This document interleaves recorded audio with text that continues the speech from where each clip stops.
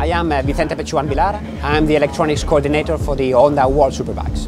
I'm going to be giving you an overview on the electronic systems on the CBR1000RR. These bikes have more than 220 horsepower. This is an immense amount of power, and you need advanced electronics to be able to control it and make the power rideable, so that's why they are necessary. In our case, we have the 5 buttons on the left handlebar. One is to activate the speed limiter, another is to activate the launch control.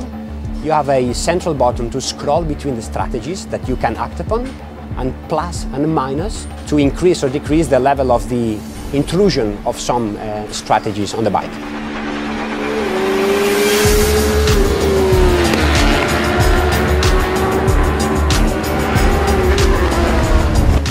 Typically, as the tire drops, you're going to have obviously less grip on the rear tire.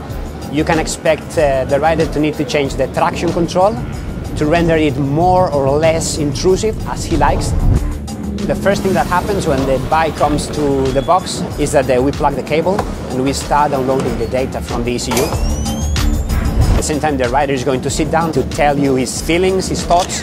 This is where riders such as Leon Kamir is so good at, because he's able to give very precise directions within a very, very large amount of things happening. Then, as the data is downloaded, all the guys will start to open their windows full of graphs of colors to try to understand how the bike has been behaving and where things can be better. And you try to mix this data with the rider indications and your own experience, trying to put everything together.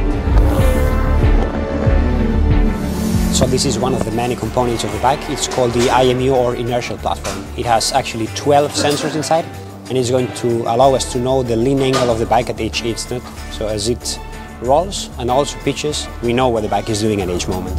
So we are going to just focus on a given part of the track. We zoom it, we understand what's going on, and then we can just act here and not in any other part of the track. You cannot imagine the amount of things that you need to put together to the pinnacle, to the perfection, to make a rider and a bike go so incredibly fast on the track. From the electronics to the grip of the rear tire, to how the rider is riding, to try to match all the changing conditions. All of this needs to be put together at an incredible level of perfection to be able to perform as they do on the track.